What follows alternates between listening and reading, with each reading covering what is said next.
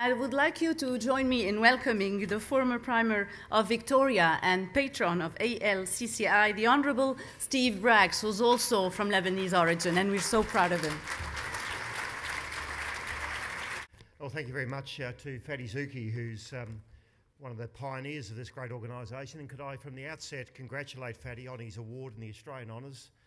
It's a great credit to you that you have been awarded an AOM, and I know that you'll carry that with distinction as well, but congratulations. To the many distinguished guests who are here, ambassadors from both Lebanon to Australia and Australia to Lebanon, the Consul General in Victoria to Lebanon, parliamentary representatives, federal and state, including some of my former colleagues who I work with closely, former ministers Bronwyn Pike and Tim Holding, amongst others. Distinguished guests, ladies and gentlemen, I'm very pleased to be here to support and to be patron of the Australia-Lebanon Chamber of Commerce and Industry.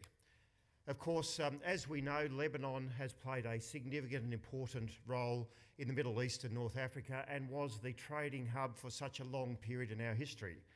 And if you see Lebanon now, you'll see the re-establishment of its trade and investment links more broadly across the Middle East and also into North Africa. You'll see massive infrastructure development and more cranes on the skyline, probably in Beirut, than you'll see in many other cities across the Middle East, certainly, and probably across most countries. You also see significant economic growth, about 7% growth currently this year, backing on to about 9% last year and about 8% the year before, reasonably low inflation at around 3%, and very good and sound banking and financial services sector. The Beirut Hellenic Bank, of which I'm a part of, is a subsidiary of the Beirut Bank, the Arab Bank, which is here also, but significant liquidity and very effective prudential supervision. So there is a great opportunity for Australia. Australia is part of the Asian century. Lebanon is part of the Middle East and North Africa century.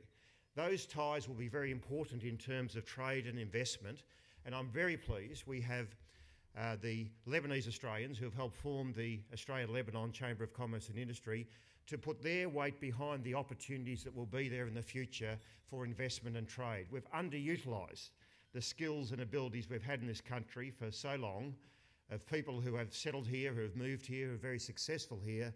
It'd be great to see those skills used much better in links with Lebanon and to make sure we have entry into markets which are sometimes difficult and hard for Australia to have entry in.